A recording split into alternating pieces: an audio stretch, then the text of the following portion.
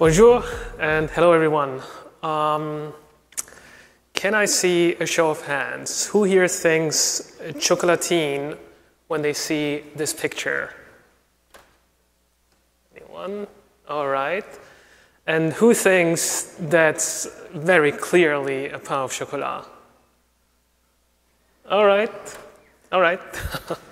So thank you for our very first survey here.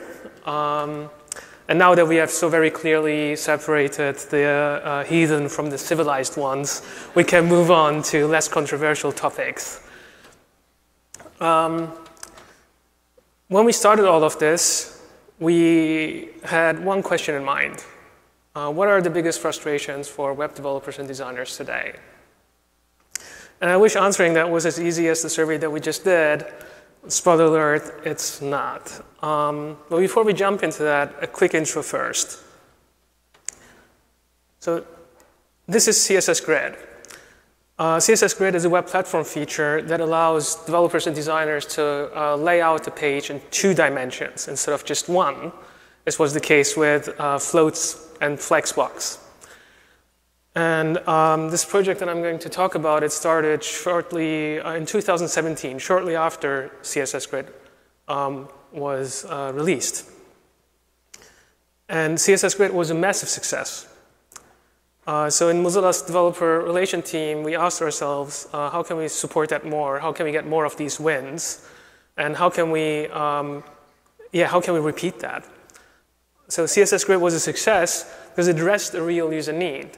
And it shipped in all the browsers at roughly the same time. And it came with tooling, like in the case of Firefox with the Grid Inspector. And that was seriously awesome. That said, CSS Grid was literally years in the making. And layout had been an issue for developers at least since the times we abused tables to implement our layouts. And that's in the 90s. So looking at this, we had a few questions. Why did it take until 2012 to even start addressing that problem? It was very obviously a problem even before that. And why did it take until 2017 to ship something? And how was this coordinated for shipping at roughly the same time? Because most other things are not.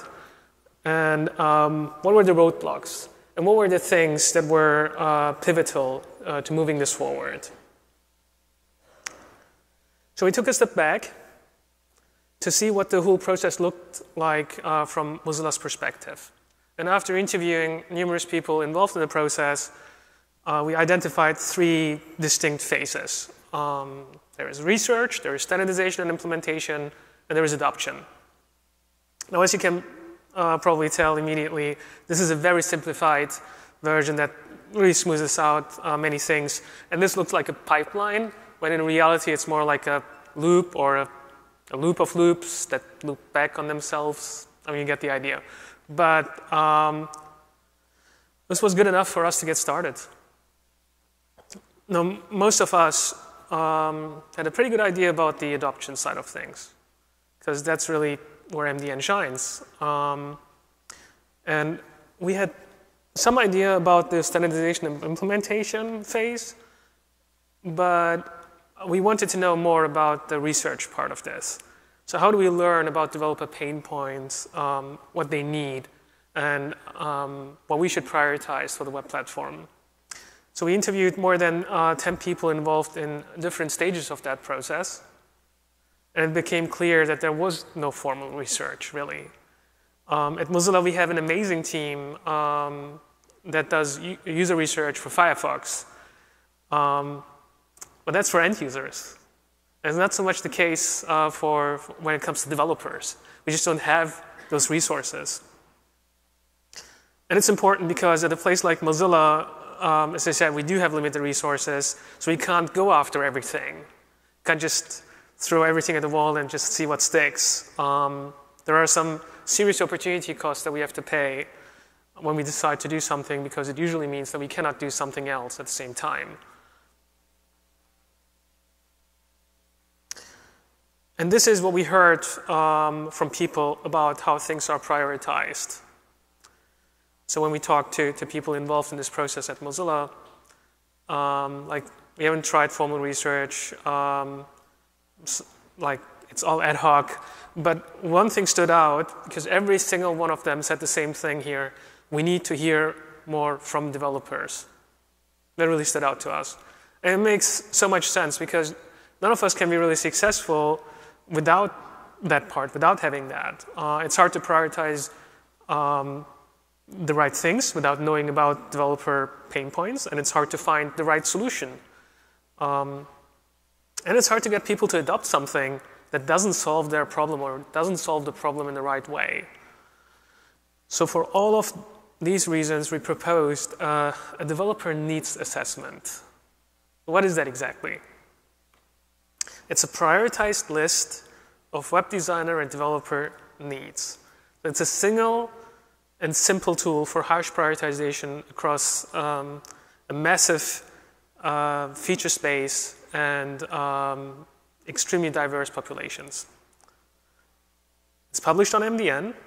It's not owned by a single browser vendor.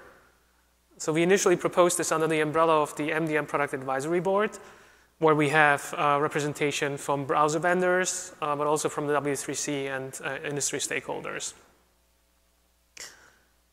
Because, as a community, we have to have at least a common understanding of the facts when it comes to developer pain points and developer needs, even if we draw different conclusions from them.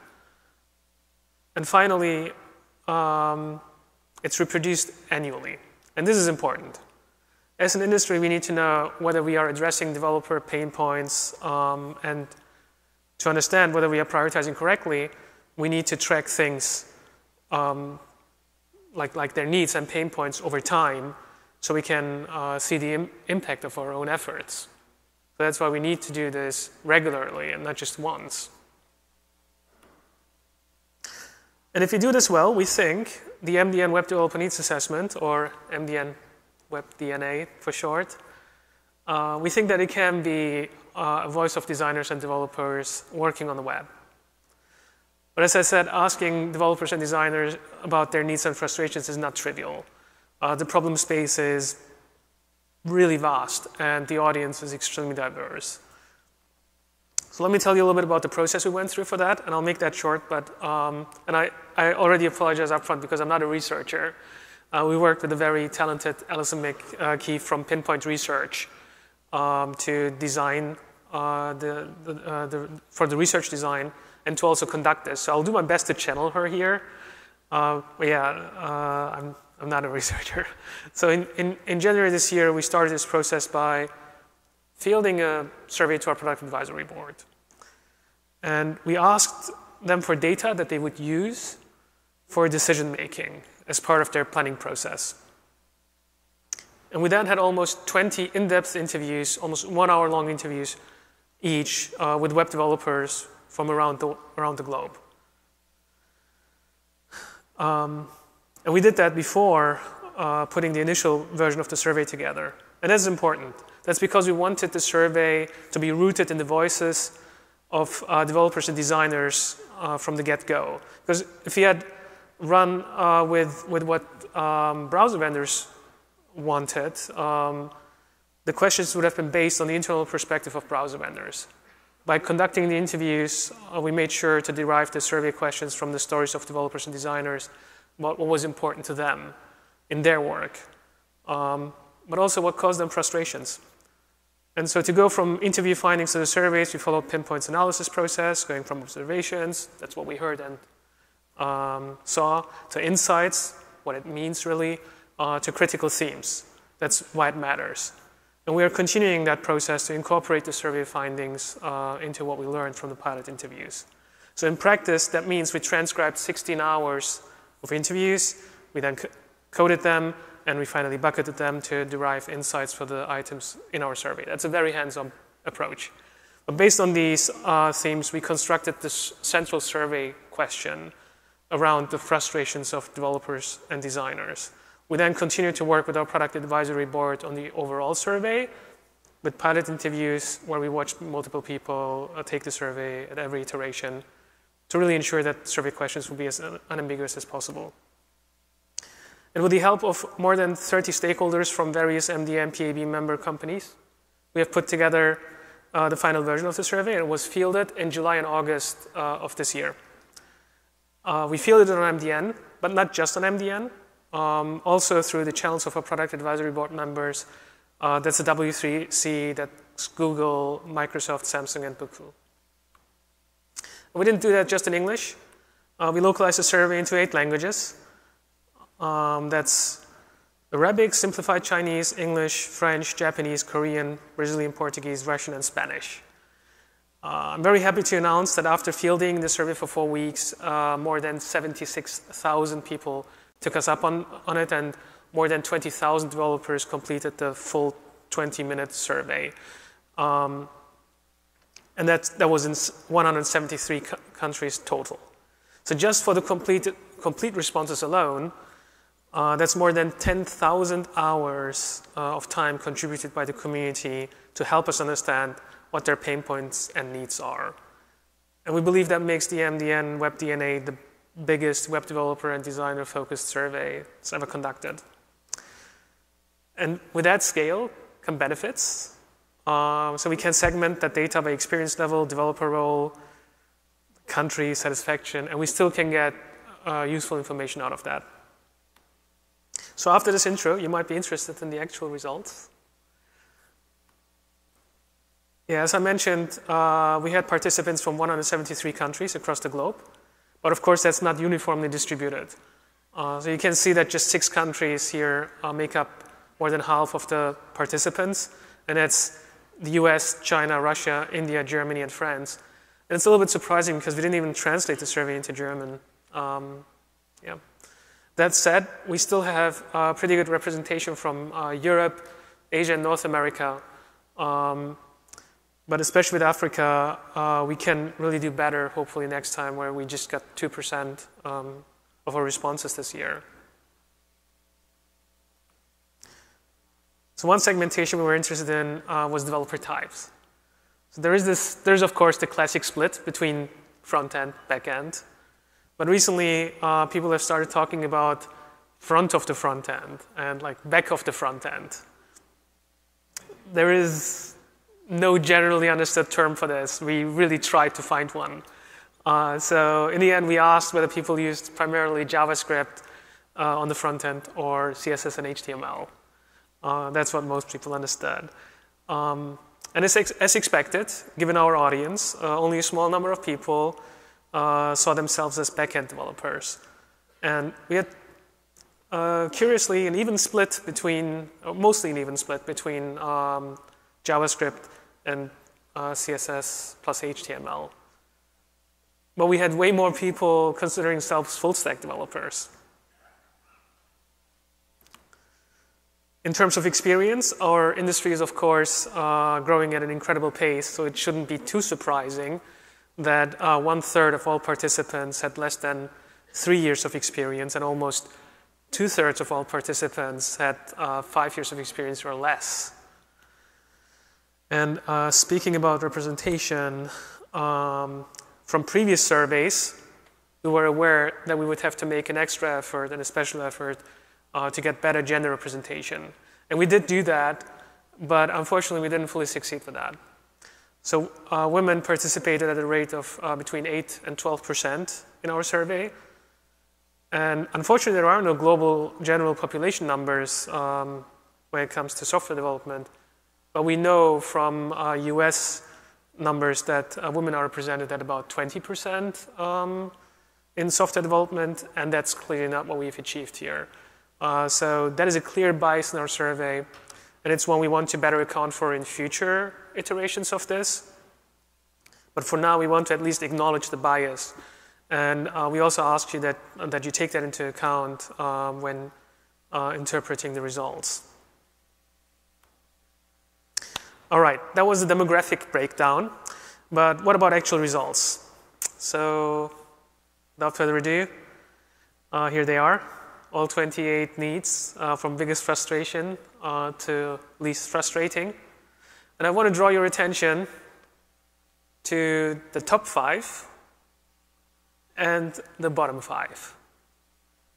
So I'll talk a little bit more about the top 5 and top 10 in a moment. But when we look at the bottom 5, there are some surprises at first glance. In particular, number 24, making sites accessible. People who have worked on this know that there are many frustrations involved with that. So why is it ranked so low? And from our interviews, we think it's because accessibility is usually deprioritized, and developers who don't get to spend time on it never notice the issues that are inherent in that work. And that example should make clear that context is super important when interpreting results. So this is a quantitative study. It can answer what and how many, but it can't answer why. And that's why we did the in-depth interviews to get the context, which is also part of our full report. Let's focus on the top 10 a bit more. One thing you might have noticed is that 4 of the top 5 items are in a similar bucket. It's web compatibility and interoperability. One of the biggest strengths of the web is that there is no single entity controlling the platform, but that does not come for free. Web developers and designers are frustrated by not being able to use features, by having to work to find workarounds for things, by having to fiddle with browser differences, and by the difficulty to verify that something that works in one browser will not break in another browser. There is another bucket here, though. It's less clear-cut, but it shouldn't be too surprising, especially at this conference. The web is not just HTML, CSS, and JavaScript. It's the ecosystem of libraries and frameworks and tools as well. And there is no standard library for the web. There is no default way to build web applications on the web. And that, again, comes with upsides and some very specific drawbacks that manifest here in these frustrations. Documentation and sample code is almost always the top priority for web developers. And generally all developers, really. But handling multiple frameworks and keeping up with the ever-changing landscape is something that developers find frustrating at a very high rate. I mentioned before that one benefit of large numbers, or large number of participants, really, is that you can slice the data and get more useful results. And here is one such segmentation, the top 5 frustrations between some of the top countries in the survey. And you'll notice that there is very little variation between those countries, despite those being very different markets. But they all share the same top frustrations.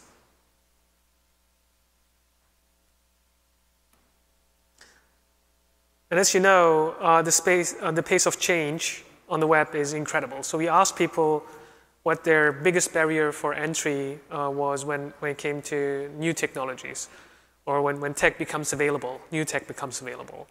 And the results very much, they match the frustrations we talked about earlier. Interoperability and documentation are the leading issues when it comes to why people might not jump on some new tech. This is something to keep in mind. And so far we've talked about what is available and causing issues, but we were equally interested in what it is that people felt was missing from the web. So we asked, what are the things that you would like to be able to do on the web, but lack web platform features to do? And we had a massive long tail of a wish list, as you can see here, represented by the other category, with 2% of mentions each. And on the other hand, the biggest category by far is about access to underlying devices, USB, Bluetooth, camera, SMS, and all kinds of sensors. We broke out access to the file system as its own category that you can see here as the biggest request within that larger access to hardware category. And in a similar vein, developers want access to native APIs. for contact lists, calendars, and other features of the underlying operating system. And of course, you will notice once again, browser compatibility is very high on the wish list.